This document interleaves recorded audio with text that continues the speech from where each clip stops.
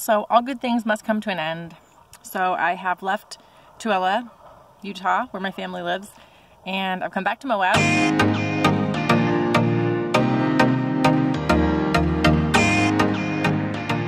So I came to Meadow Hot Springs, and it's really nice here. There's 3 pools. One is cold, one is warm, pretty warm, like a little bit colder than what I would put my bath water at. And the last one is pretty warm. It's actually pretty nice. There's a lot of people here. It's not like super secluded or anything, but it's a cool place. Let me show you.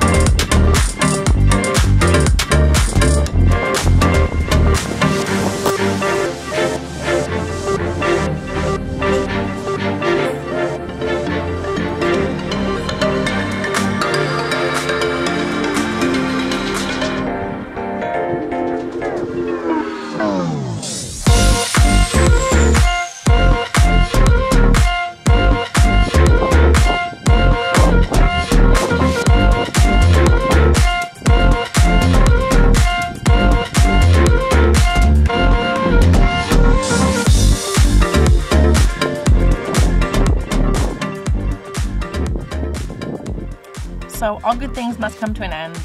So I have left Tooele, Utah, where my family lives, and I've come back to Moab because I really like it here. But I'm gonna start the next leg of my journey now. Do a little bit more traveling. It was really nice spending time with my family. I haven't seen them in a really long time. But now I'm on to different adventures, and we'll see what the future holds.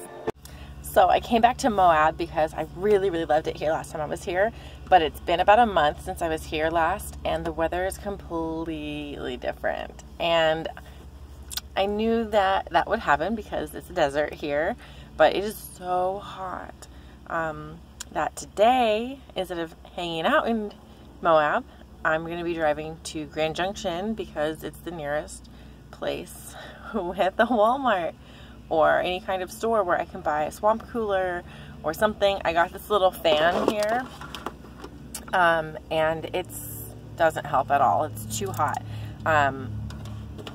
If it was just me, I probably would deal with it. It's not so hot that I couldn't deal. It was like 92 yesterday. It's supposed to be like 98 today. But my little guy, Frankie, man, he don't like the heat. And so yesterday I was dipping his bandana in like my cooler, my ice water, and putting it on him, which helped a lot, but it was annoying to have to keep doing it over and over. So today I'm going to go see if I can find something to help keep the van a little cooler, only because I have to be in Las Vegas in a couple weeks, and then I'm spending some time out there, so I am going to be in the desert for the next probably 3 weeks. Otherwise I would just leave. I would just leave. I'd be like, oh, I'll just go somewhere that's not the desert during the summer. But that's what my plan is. So on the never-ending quest to cool off this van without cutting a hole in my roof and putting in a fan, bunch of reasons I don't want to do that. One, my roof is taken up with the solar and the cargo, and also the headliner inside is really nice, and I don't want to cut a hole in it. So anyway, instead of going to try to find a swamp cooler, which may or may not work, what I have decided on doing instead is to go buy some Reflectix. I have on this window here behind me, you can't really see it in this video, but I got one of those like windshield shades, you know, the reflecty ones, to keep it cool in here. And I cut it up and I put it in that window, and it makes a huge difference even just in that one window. So what I'm going to do is I'm going to go buy some more of that stuff, but in like the roll from Home Depot, and make window covers to go in all the windows. So whichever windows are facing the sun, I can pop it up in there. And I think that is going to help a lot. And then I'm going to create a wind tunnel with the fan that I got. In my passenger window, I have this little cage here so that you can get airflow and not leave my window open, basically.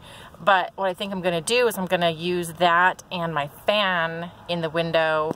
And, well, not just that, because I have to create a seal kind of around it. Anyway, I'm going to replace this meshy thing with a fan so I can make a wind tunnel through here, and between the Reflectix and the wind tunnel, I think I'm going to be able to keep this beast a little bit cooler. Right now I have, excuse the mess, I have Frankie back there laying on his cooling mat, which I put ice water in it today, so it was cold. It got really hot the other day and it's just been like a heat pad. It's gross.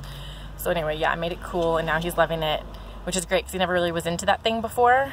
But I think now that he realizes that it's helping him stay cool, now he's going to use it, which is perfect because I want my little guy to be comfortable. This whole thing is for him to be comfortable because I know I'm not going to die from the heat, but he can't talk. So I need to make sure I can do everything I can to take good care of him because he's really important to me. And I took on the responsibility to keep him safe, you know, and I would really hate it if something happened to him. So I'm doing everything I possibly can do to make sure that he is as safe as can be. Okay, so over there I have a fan that's facing out. And then all the other windows are closed except for that one right there is open. And I have this little fan here to help with the airflow. So that fan is sucking all the air out through this window, through the van, out there. And it's kind of a nice breeze. It's kind of a nice breeze. All right, so this is done. I actually didn't need to stick it down at all. It just kind of is sitting in there. And between the bed and the curtains and stuff, it is staying up on its own, which is perfect. Just did both sides. And now I'm gonna make little removable covers for these windows. All right, guys, so I got covers made for every single window in this van.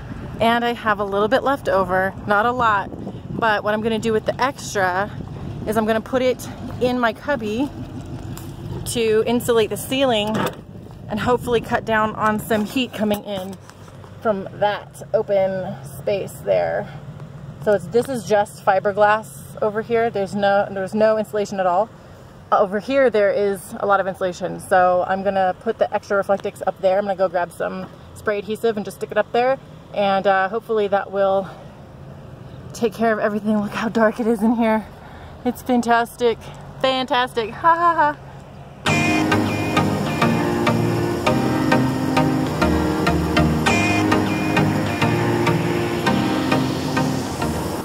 So I'm at the Colorado National Monument and they call it like the national park that you've never heard of. And yeah, I'm really glad that I came here because this is incredibly gorgeous here. This view is just nuts. It's so great.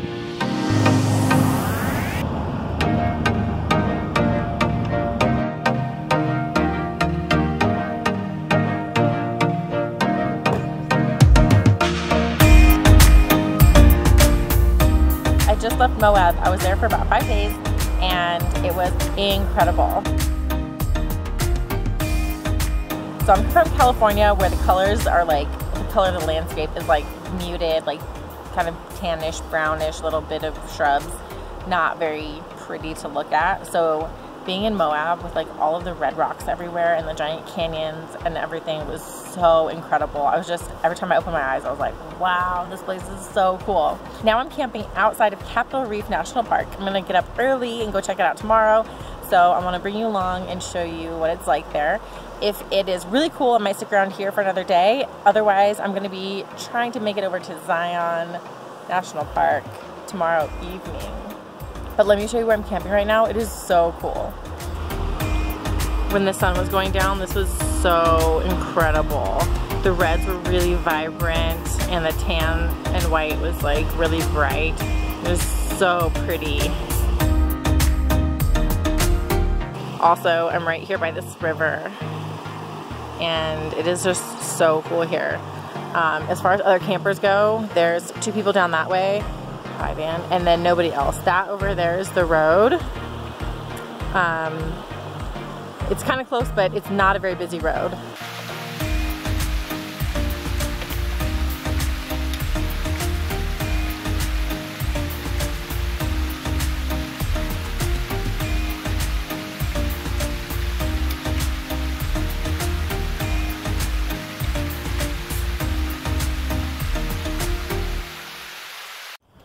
Alright, so I've hit my first snag in my trip, which is minor, very minor, but I was checking my gear before taking off because that's, you know, the responsible thing to do, and I realized that 2 of the brackets on one side of my cargo box had come unscrewed and I lost a bolt from one of them, which is like crazy. I'm so glad I made it here without my entire cargo box like flying off my van. That would be a disaster, especially if it hit somebody else. That would be awful. So the only extra bolts that I have are from my solar installation, and they're not long enough to hold it on. So I need to find an extra bolt today. I was gonna go down to Capitol Reef and explore the park, but I think that having all of my stuff attached firmly to my van is a bit more important. So I'm kind of in the middle of nowhere. I'm not sure where the nearest town is and have no cell phone service here, so I'm gonna drive until I can find some cell coverage, I guess, and then figure out where I can buy a bolt.